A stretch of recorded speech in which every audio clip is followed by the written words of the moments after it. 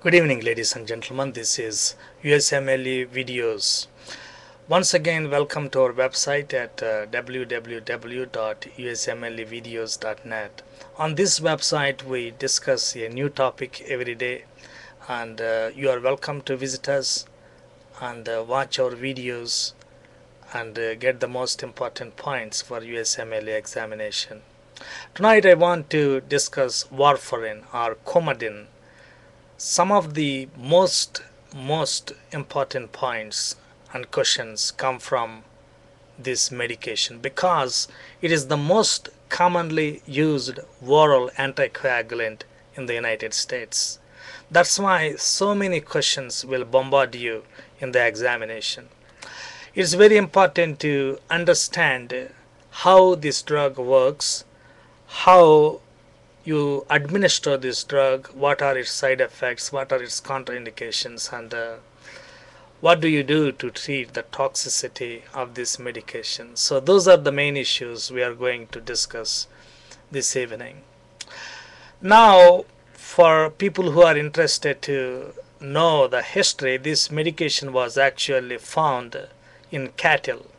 It caused hemorrhagic disorder in cattle, and in fact Warfarin stands for Wisconsin Alumni Research Foundation.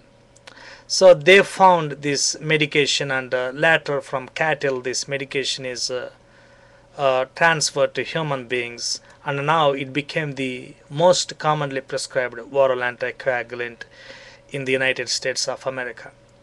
Now, warfarin is generally administered as a sodium salt. 99% of this medication is bound to albumin. That's why it is limited to albumin space. Its availability and volume of distribution is small. However, it has a long half-life in plasma, like 36 hours. Now, mechanism of action. If you want to remember simply, it blocks coagulant proteins. It blocks prothrombin, factor 7, factor 9, and factor 10. This is very important to remember. And it also blocks vitamin K. So prothrombin, factor 7, factor 9, and factor 10, and vitamin K, these are blocked. Now, if you want to go into details, it says warfarin blocks gamma carboxylation of several glutamate residues in prothrombin and factors 7, 9, 10 and prothrombin. And it also oxidizes vitamin K. Vitamin K is active in its reduced form. So warfarin, it oxidizes vitamin K and makes it inactive. So these are the two main actions of warfarin. Now let us talk a few things about its action. There is an 8 to 12 hour delay in the action of warfarin because warfarin acts through blocking coagulant factors, and coagulant factors have different half-lives. So warfarin has to block each one of them, and their half-life varies from one to another. That's why it takes at least 8 to 12 hours for its action to realize. Moreover, you need to use a higher dose of warfarin whenever you want its effect within a few hours. Now, let us talk about toxicity. There are important contraindications. Number one on the list is pregnancy. That is very important. In fact, warfarin, it crosses the placenta and it causes hemorrhagic disorder in the fetus. That is number one. Number two, it causes birth defects in the baby. So those are the two main important contraindications in pregnancy. Then we need to talk about cutaneous necrosis. You give warfarin to a patient, after a few days you see some kind of necrosis on his chest or on his bones.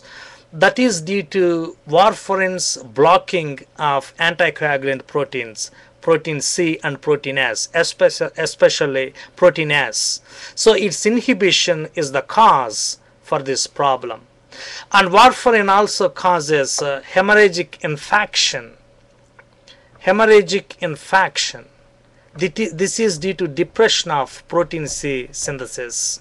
Now let us talk a few minutes about administration and dosage. Usually we start at 5 milligrams to 10 milligrams based on the weight of the patient and also the immediacy of the condition he presented with.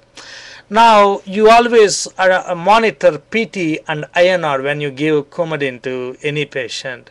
You need to do it like weekly for a few weeks, and then you can do it bi-weekly later. So basically maintaining a proper PT and INR is very, very important.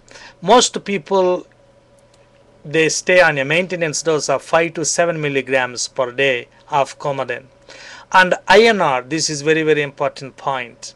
If a patient has prophylaxis or treatment of thrombotic disease, you should keep his or her INR between 2 and 3. For example, a patient has atrial fibrillation, and how much INR is the target? Between 2 and 3. But if the patient has an artificial valve in his heart, what is the target INR? Between 2.5 and 3.5. Those are important numbers you need to remember. Now warfarin does not work in all patients. If a patient has gastrointestinal cancer, he or she develops warfarin resistance. In these patients, we use low molecular weight heparin like enoxaparin or levoxaparin. But this syndrome is called Toxicity syndrome. This is very important to remember. In these patients, they have cancer, advanced cancer, and you cannot use warfarin. You need to put them on low molecular weight heparins. Now, when we talk about interactions of warfarin, we need to remember that drugs like cimetidine, disulfiram, metronidazole, fluconazole, phenylbutazone, sulfenpyrazone, these medications, they increase the PT. In other words, what they are doing is they are potentiating the actions of warfarin. On the other hand, drugs like barbiturates or rifampin, they induce the enzymes in the liver, and thereby they metabolizes warfarin very, very quickly. As a result, warfarin does not act that much and prothrombin time decreases. So these are very, very important to remember. And now I want to talk about reversal of warfarin action. Warfarin or Coumadin can cause Coumadin coagulopathy. They takes away, you see, as I mentioned earlier, it acts by inhibiting the coagulation factors. So when the toxicity happens, there is a deficiency of coagulation factors, and as a result, patient might get bleeding like subarachnoid hemorrhage or subdural hemorrhage or bleeding of peptic ulcer. In those patients, you should always give factor 7. Remember that very, very well. Factor 7, first give that, because fresh frozen plasma may not be available on time. So give factor 7 concentrate in order to reverse the action of Coumadin. After that, you can also give vitamin K, because warfarin blocks vitamin K. Simply give what warfarin blocks. It blocks coagulation factors. So start with factor 7. And the other way you can do is to call the lab and ask for fresh frozen plasma. Fresh frozen plasma, FFP. So factor 7, FFP and vitamin K, they play a role in warfarin reversal. Thank you. You can always visit our website at www.usmlevideos.net. Thank you.